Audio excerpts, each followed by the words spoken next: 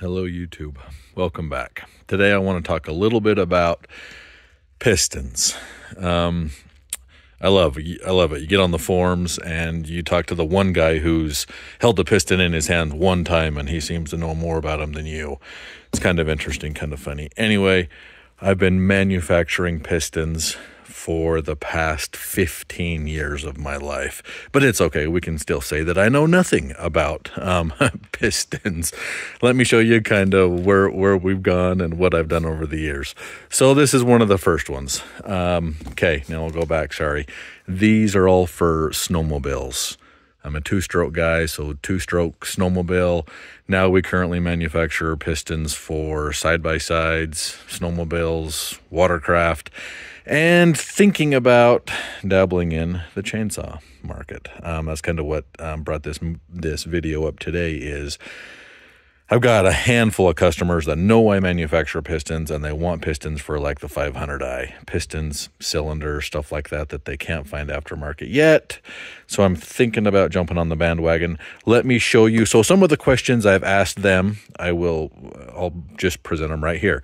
So like I said, these are some of the early pistons. Now these are big stuff. Well, big to a chainsaw guy, 85 millimeter, you know, typical snowmobile stuff. So first we went with just a cheap design with no coating. Then we've gone to like this poly coating, and see that this is for like startup, initial break-in. See that? That got scraped right there. So this coating does scrape off. If you tear this engine down at like 500 miles, this coating will be gone, okay? And here we go again. It depends on how thick we do this coating. So moving on, that's called a molly coating in the snowmobile world. Okay, there we go again. Just the typical molly coating. Works good for break-in procedure. Good piston. And we're not going to talk about the angle of the dome, flat top, ring landings, ring location. You know, that's all varies, and that's good for another video. So the ones I have here, I'm showing you, are for different models. Like that's Polaris 800. This one here is a Skidoo 800R.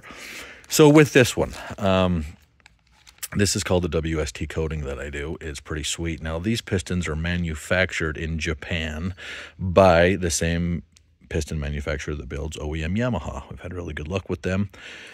So latest and greatest, we've got oil lubrication holes in all four corners of where, let's say, a snowmobile would tend to cold seize, okay?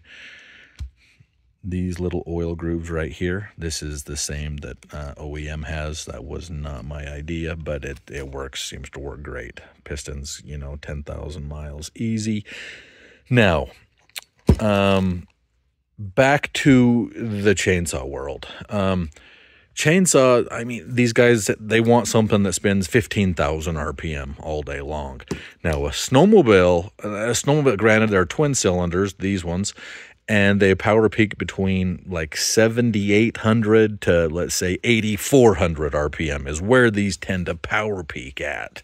So, I guess, what are your thoughts on me making some pistons that they want, and I would add the oil holes, drill these oil holes like we've done here. Now this piston has, the reason this top is a different color is the top has been heat treated differently, the heating process versus the rest of the piston, okay? Now, of course, these are all cast pistons. These are all built by robots, but it's pretty cool to go to the factory and watch and put your input in and say, nope, this is what I want. This is how I want it. This is, you know. Anyway, like I said, these are just some SnowX brand pistons for snowmobiles that I'm showing you today. But at least you'll understand when I say, you know, oil lubrication holes in the sides, where this, you know, this is one that they sent me. This has nothing to do with that. So I don't know. Let me know your thoughts on that. We also manufacture, well, I get it. I manufacture quite a few cylinders. A lot of them for monoblock, typical Polaris Skidoo stuff. So let me show you one here, because they also want me to see if I can get them some cylinders. They're specifically talking about 500i and the like 661, stuff like that. So when we start, let me open this up real quick, sorry.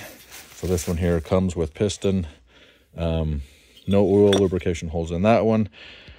Okay, when we're talking about cylinders, I mean, lots of you know what, the basics.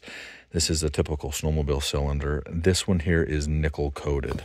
Now, when you're talking about getting cylinders nickel plated, I've visited many factories and I've been involved with a lot of these. Some of the biggest questions that get brought up to the table or that we talk about is the nickel content. What percentage, okay? The percentage of the nickel content. This one's kind of hard to see, and that's the next question is how thick is the nickel plating? Is it, did they rub it on by hand? Did they dip the cylinder in? You know what I mean? Yeah, it looks a little dirty there. That's where the piston was. Anyway, these are just food for thought. So for those of you who want me to manufacture, or help them manufacture, questions to think about. Nickel content and nickel plating wall thickness. Or do you want chrome plating? I'm a fan of nickel plating myself, but, to each their own, and depending on how far they want to take this. So I guess those in the industry are those who would be interested in some chainsaw. Once you make one, it's easy to make a big bore, do whatever you want, get pistons that match the cylinder, kind of like we do here with this snowmobile application. This is just a fan-cooled snowmobile. So simple, bolt-on, buy a bolt-on replacement kit. Don't need any cylinder cores back for replating at all. So anyway, food for thought. Hopefully this helps answer a few of the questions when it comes to manufacturing your own pistons and cylinders and what's involved. And then it's just a couple trips to Asia. It's all fun. But anyway, okay, let me know what you think, guys. Talk to you soon. See ya. Bye.